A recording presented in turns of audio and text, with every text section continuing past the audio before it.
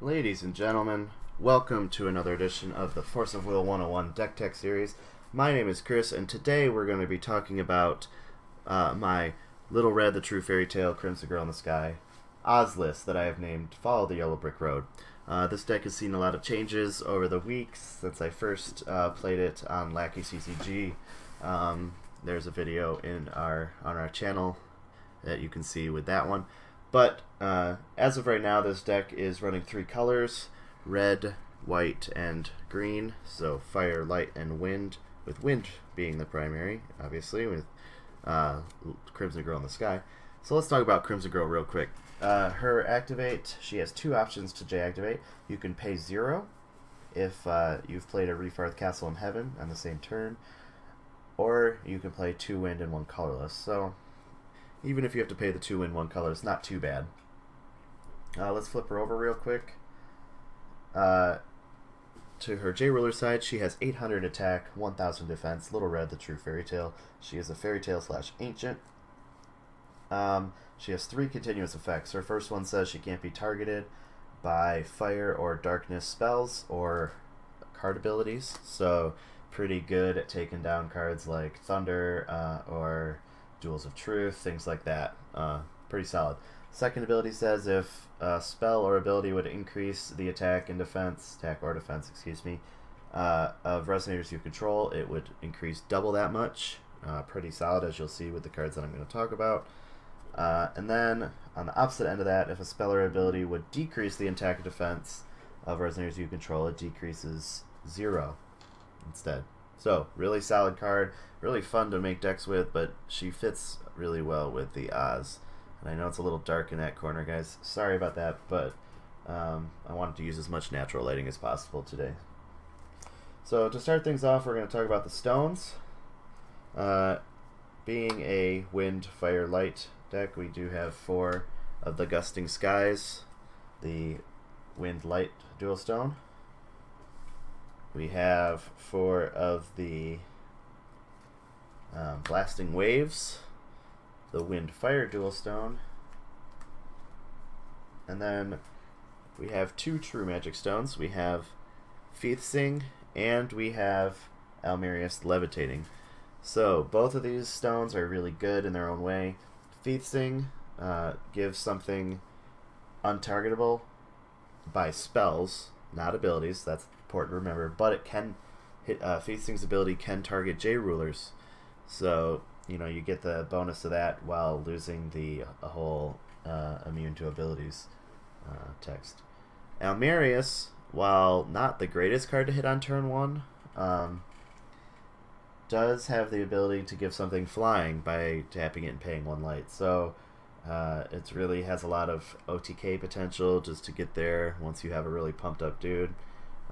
Both are really good in this deck. I haven't had too many problems with Almerius on turn 1 because usually I'll have like a Tinkerbell or something in my hand anyways. So what else? Alright, let's move on to the spells list.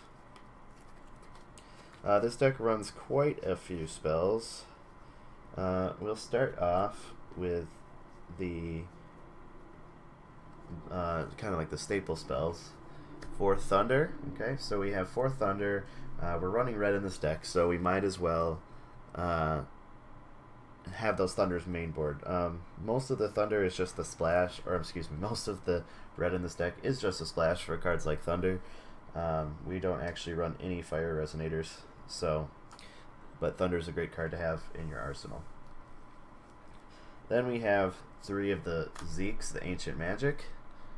This card gets significantly better when you have Little Red as your ruler. Zeeks has 4 different abilities. I'm not going to go through all 4 because most of you have already heard of the abilities, but when you have Little Red, you can use all 4 instead of 1. So normally a really good card. Crimson Girl / Little Red makes it an amazing card. We have 3 Oz's Magic. Oz's Magic costs 1, puts an achievement counter on up to 2 target resonators, and if you control Oz the Great Wizard, you draw a card. Oz the Great Wizard resonator can search for Oz's Magic and play it for free. So this card is just really, really good. It's good you know, it's good if you just play it from your hand. It's really good if you search for it with odds. So I would recommend throwing these back in a mulligan if you do draw them. Then we go on to field editions. We have 2 of the Realm of Evolution, 2 of the Refarth Castle in Heaven, and 2 of Realm of Pure Spirits. Now let's talk about this for a second. Realm of Evolution and Refarth both buff your guys. Realm of Evolution buffs Fairy Tales, and Refarth buffs everything. Now, before the rule change, where with the field editions, I would only run 2 of each of these, which is what you're seeing right now. The rule change, which allows you to have multiple copies of the same field, might change that for me, especially with Refarth, because Refarth's banish ability allows you to give something plus 400 until end of turn. That can be really insane when you consider the doubling effect of Little Red the True Fairy Tale. So having 2 of these on the field and banishing both of them to be able to give one of your resonators plus 1600, yeah, it just can get super nutty super quick. Realm of Evolution also can be banished to that one lets you search for a Fairy Tale. So solid array of field editions. This one kind of just goes again, like, cause kind of like Dracula hate and other, you know, hard removal hate. And then lastly, in the spells category, we have 2 of the Silver Stake. Now, Silver Stake's a really interesting card because it does give plus 400 and immunity to vampires, but it also has this bottom ability that says pay 1, return this card to its owner's hand. Now that can be really useful with the Heartless Tin Man. The Heartless Tin Man gets an achievement counter every time an addition, whether it's an addition resonator or an addition field, whenever one of those is put into play on your side of the field. So you equip Heartless Tin Man with Silver Stake, he gets a counter. So it goes to 1. Then you pay 1 to bring Silver Stake back. That counter doesn't go anywhere; it stays there. Pay 1 to play it again. Goes into 2. Yeah, you know, so forth, until you can really just make it out of control. And with the doubling ability, this is a plus 800 for 1 mana. Pretty good. So we have the 2 Silver Stakes. Thought about running more. I still might. This deck, obviously, as you can tell, is in flux a lot for me. I'm changing it a lot, and I would encourage you to do the same. Please don't just run an exact list. If you decided to run this Oz deck, make it your own a little bit. Let me know what the changes are. I'd be really interested to see what you did and how successful it was for you. You can always contact us on Facebook or at ggforceofwill@gmail.com. Anyways, after that shameless plug, let's talk about the resonators. We have 4 of the Brainless Scarecrow. I'm going to talk about all of the achievement counter cards at once. 4 of the Heartless Tin Man, which is the kind of like the heart and soul of this deck, no pun intended. And then 3 Cowardly Lion. I did have to cut 1 to get some other stuff in here that I wanted to. I think that's okay to cut 1 of these because this is probably the worst one in my opinion. You do have to get battle damage to go through to your opponent's face for it to actually get an achievement counter. The Scarecrow is good because it automatically gets a counter when it gets put into the field, as long as you have one of these other 2 ones out. So it's, I mean, unless you're desperate, you're always going to start this one with an achievement counter.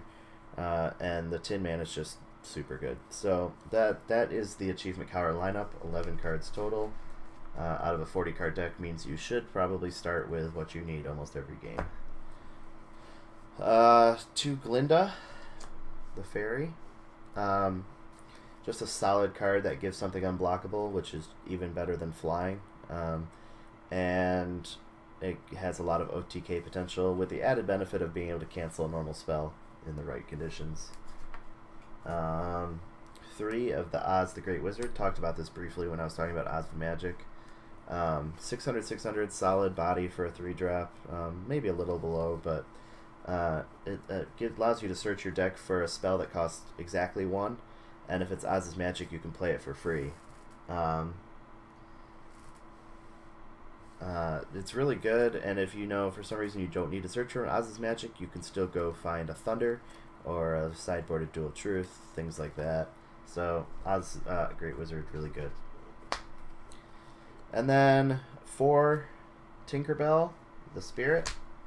Tinkerbell is just really solid in these Crimson Girl decks because Tinkerbell does get plus 200 for every fairy tale on the board.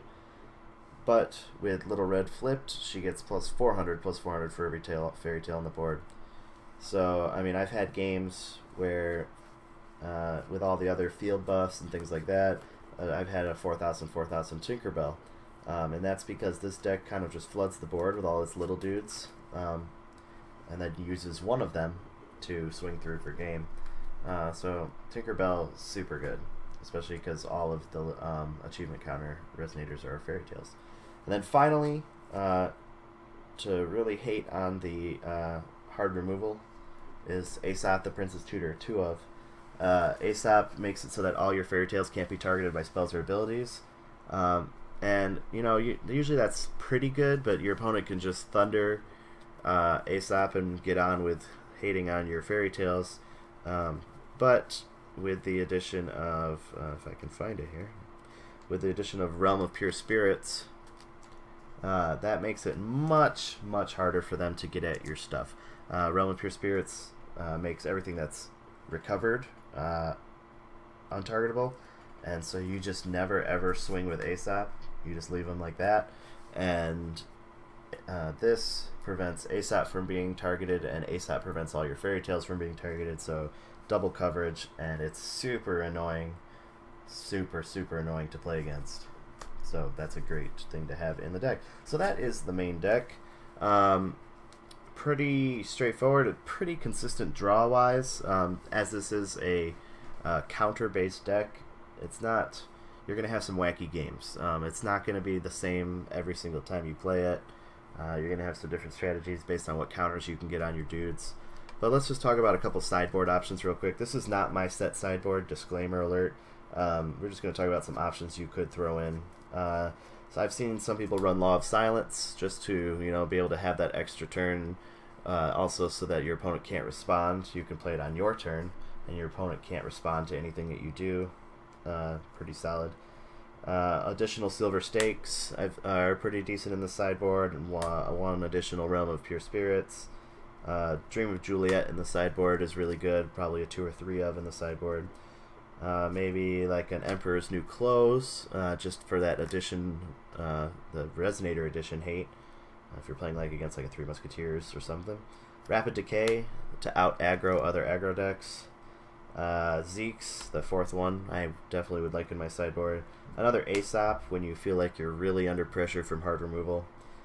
Duel of Truth for when you're facing down some big guys, like some Mephistopheles or something like that.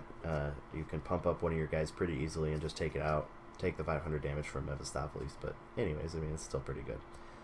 You can also take out a J-Ruler fairly easily, because most of the time your achievement counter cards or Tinkerbell will be much stronger than your opponent's J-Ruler. And anything else I'm missing here? No, it looks like most of the sideboard options I would consider for this deck. I mean, obviously there's infinitely more based on your local meta. I would not recommend ever straight copying a sideboard from any video you see online, just because your meta is going to be different than the meta that whoever created the video is, and myself included. So this has been a quick profile of my Yellow Brick Road Oz deck. If you have any questions or comments, please leave them in the comment section below. If you have deck ideas that you would like to see on one of mine and Matt's live shows, please send us an email at ggforceofwill@gmail.com. And if you have not joined us on the Facebook page for the United States, please go find us. It is Force of Will TCG US on Facebook. As always, thanks so much for watching. We always appreciate your comments, your likes, and your subscriptions. We try to respond to as many comments as we can, as quickly as we can. So, this has been another episode of Force of Will 101 Deck Tech Series. My name is Chris, and I will see you on the next one.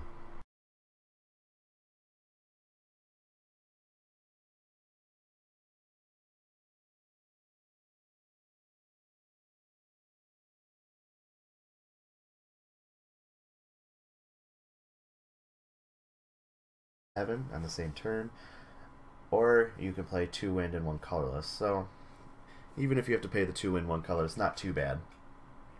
Let's flip her over real quick. To her J Ruler side, she has 800 attack, 1000 defense. Little Red, the true fairy tale. She is a fairy tale / ancient. She has 3 continuous effects. Her first one says she can't be targeted by fire or darkness spells or card abilities. So pretty good at taking down cards like Thunder or Duels of Truth, things like that. Pretty solid. Second ability says if a spell or ability would increase the attack or defense, of resonators you control, it would increase double that much. Pretty solid, as you'll see with the cards that I'm going to talk about. And then on the opposite end of that, if a spell or ability would decrease the attack or defense of resonators you control, it decreases 0 instead. So really solid card, really fun to make decks with, but she fits really well with the odds. We have 3 of the Zeeks, the Ancient Magic. This card gets significantly better when you have Little Red as your ruler. Zeeks has 4 different abilities. I'm not going to go through all 4 because most of you have already heard of the abilities, but when you have Little Red, you can use all 4 instead of 1. So normally a really good card. Crimson Girl / Little Red makes it an amazing card. We have 3 Oz's Magic. Oz's Magic costs 1, puts an achievement counter on up to 2 target resonators, and if you control Oz the Great Wizard, you draw a card. Oz the Great Wizard resonator can search for Oz's Magic and play it for free. So this card is just really, really good. It's good, it's good if you just play it from your hand. It's really good if you search for it with Oz. So I would recommend throwing these back in a mulligan if you do draw them. Then we go on to field editions. We have 2.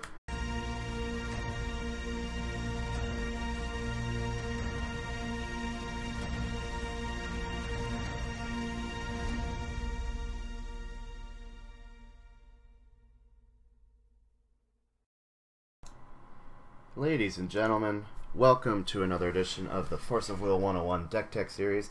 My name is Chris, and today we're going to be talking about my Little Red, the True Fairy Tale, Crimson Girl in the Sky Oz list that I have named Follow the Yellow Brick Road.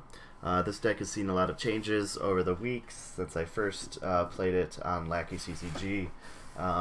There's a video on our channel that you can see with that one.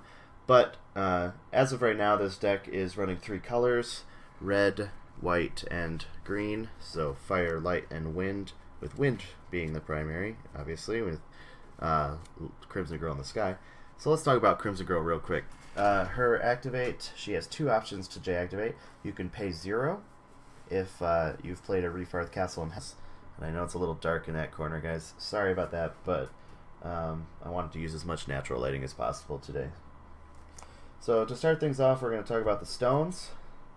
Being a wind, fire, light deck, we do have 4 of the Gusting Skies, the wind, light dual stone. We have 4 of the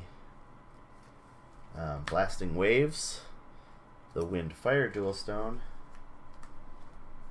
And then we have 2 true magic stones. We have Feathsing and we have Almerius Levitating. So both of these stones are really good in their own way. Feathsing gives something untargetable by spells, not abilities. That's important to remember. But it can hit. Feathsing's ability can target J rulers. So you get the bonus of that while losing the whole immune to abilities text. Almerius, while not the greatest card to hit on turn 1, does have the ability to give something flying by tapping it and paying 1 light. So it really has a lot of OTK potential just to get there once you have a really pumped up dude. Both are really good in this deck. I haven't had too many problems with Almerius on turn 1 because usually I'll have like a Tinkerbell or something in my hand anyways. So what else? Alright, let's move on to the spells list. This deck runs quite a few spells. We'll start off with the kind of like the staple spells. For Thunder, okay, so we have 4 Thunder. We're running red in this deck, so we might as well have those Thunders main board. Most of the Thunder is just the splash, or excuse me, most of the red in this deck is just a splash for cards like Thunder. We don't actually run any Fire Resonators, so, but Thunder is a great card to have in your arsenal. Then